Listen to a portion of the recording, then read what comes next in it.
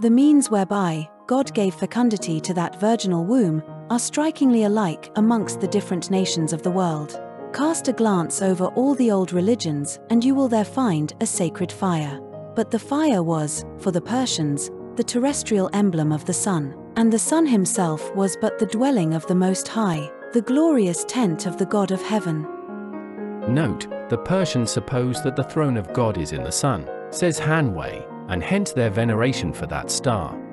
The Hebrews, who shared in this belief, recognized the divine presence, or the Shekinah, in the radiant cloud which overhung the cherubim of the mercy seat.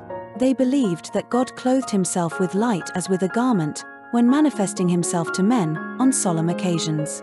It was the opinion of the synagogue, supported by the tradition of the temple, that in the midst of the wild rosebush, which burned without being consumed, when Moses, that great shepherd of men, was tending, on Mount Horeb, the flocks of his Arab father-in-law, there was seen a very lovely face, resembling nothing that is seen here below, and that this celestial image, clearer than the flame and more brilliant than the lightning, was, without doubt, the image of the eternal God.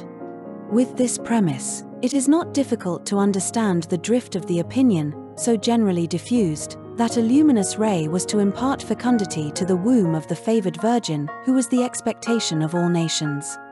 With this graceful tradition of a pure virgin admitted to a divine union, surrounded by impenetrable mystery, was connected that of a Savior God, born of her womb, who was to suffer and die for the salvation of the world.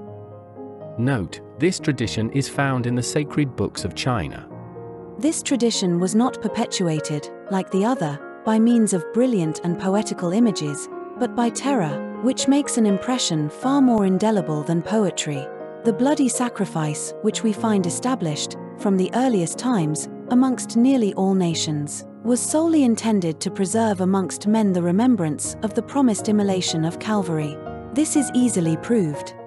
Worship, that demonstration of love, that homage of gratitude which Adam and Eve were to render to God immediately after their creation, was, in Eden, doubtless composed of only innocent prayers and oblations of fruits and flowers.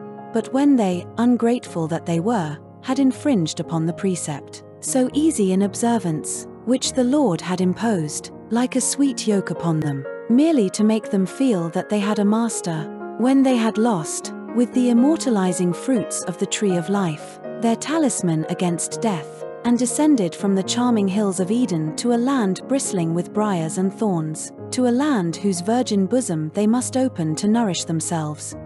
Note, God might annex to the plants certain natural virtues for the sake of our bodies, and it is easy to believe that the fruit of the tree of life had the virtue of restoring the body, by an aliment so proportionate and so efficacious, that none could ever die while using it.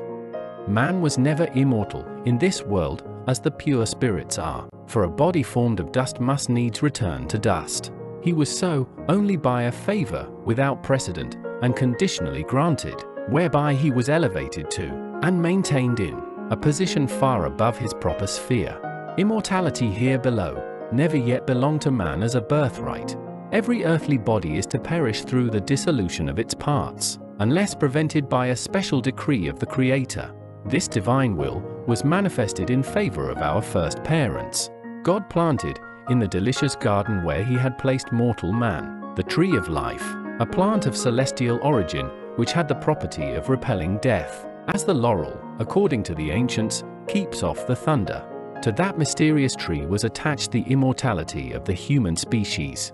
Away from that protecting tree, death again seized his prey, and man was hurled from the height of heaven into his miserable tenement of clay. No one will question, I fancy, that God had an undoubted right to expel Adam from the garden after his disobedience. But the expulsion involved the sentence of death for man and his posterity. Without the tree of life, he was nothing more than a frail and perishable creature, subject to the laws which govern created bodies. When the antidote is wanting, it is very evident that the poison kills. Having again become mortal, Adam begot sons mortal like himself. The condition into which the father had fallen must needs be that of the children. In that, God did no wrong to the human race. We are, by nature, mortal. He has left us as we were. To withdraw a gratuitous favor, when the object of that favor tears, with his own hands, the deed of gift, is assuredly not severity, but only justice. They added to the fruits and wild flowers produced by the land of exile, the first fruits of their flocks. This merits attention. Adam, who joined to the perfection of the human form an intelligent and elevated mind, wherein the Lord had planted the germ of all virtue and of all knowledge, could not be void of humanity. His fatal complaisance to Eve shows him loving even to weakness, and therefore susceptible, in the highest degree, of all kindly feelings and affections. How could it, then, occur to him that the Creator would take pleasure in the violent death of his creature, or that an act of destruction was an act of piety? The immolation of animals, which has not the slightest connection with the vows and prayers of man, and which the purely vegetable food of the first patriarchs left without other object than that of murder, must needs have excited 1,000 feelings of disgust and repugnance in the mind of our common Father. Long had those, poor, dumb creatures, devoid of reason, but very capable of attachment, composed, in Eden, the court of that solitary king. He then seated himself at the same table, slept on the same mossy hillock, quenched his thirst at the same spring, and his prayer ascended to heaven, at early dawn and evening's close, with the warbling of the birds, who seemed to sing, in their turn, the morning or evening hymn. Those companions of his happier days, involved in his misfortune, now shared his exile. Note, the time that Adam and Eve remained in the terrestrial paradise is not exactly known. It must, nevertheless, have been of some duration, and so it was understood by Milton, whom we do not here quote as a poet, but as a profound Oriental scholar. Moreover, if we remember that it was in Eden that Adam learned to distinguish and to call by name all the birds of the air, the beasts of the earth, and the fishes of the water, that he there learned the virtues of plants, and what God chose to teach him regarding the course of the stars, we must then conclude that all this was not the work of a day. The Persians and the Chinese have it that the first man was in paradise for many ages. The Arabs and the rabbins say that he was there only half a day, but, according to them, that half day in paradise was equivalent to 500 years, for a day there was equal to 1,000 years. According to our views, that period of time is much too long. It is commonly believed that Cain, whose birth in Genesis follows closely upon the expulsion of his parents, was born in the year of the world 13, which would leave the stay in paradise in or about 12 years.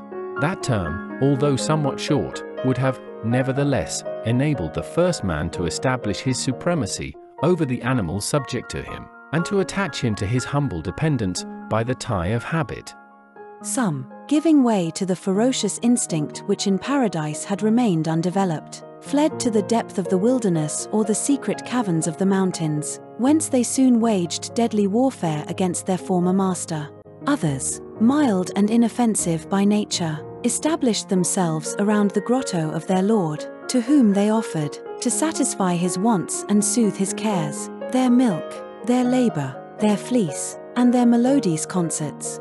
Well, it was from the ranks, thin they were too, of these humble friends, faithful in misfortune, that Adam selected, counted, and marked his victims. It was into the throat of the heifer who had given him milk, of the dove who had flown to his bosom for shelter when the vulture hovered in the air, of the lamb that quitted its flowery pasture to lick his hand, that he had the heart to plunge his knife. Ah, when man, yet unpracticed in killing, struck down at his feet, a poor, timid creature, and saw it bleeding and struggling in the agony of death, he must have stood pale and horror-stricken, like the assassin who has just committed his first murder. That thought never occurred to him. It was not an act of choice, but of painful obedience. Who imposed it upon him? He to whom alone it belongs to dispose of life and death, God. Adam committed a sin so enormous by its aggravating circumstances and its disastrous consequences, that, in order to express its full extent, the Hebrew tradition relates that the son hid his face in horror. Note, it is in remembrance of the sin of Eve, at sight of which, according to the Jews, the sun hid his light, that the Jewish women are specially charged to light the lamps which burn in every house during the Sabbath night. It is just, say the Hebrew doctors, that women should rekindle the flame which they have extinguished, and that they be charged with that trouble, in expiation of their sin. Satan attacked him in his strength, at a time when, as yet, he knew naught but good. In the fairest of earth's scenes, under the recent impression of the immense benefit of creation, free, happy, tranquil, immortal, and capable of resisting if he had chosen to do so, it was from this height that he fell into the fearful abyss of disobedience and ingratitude.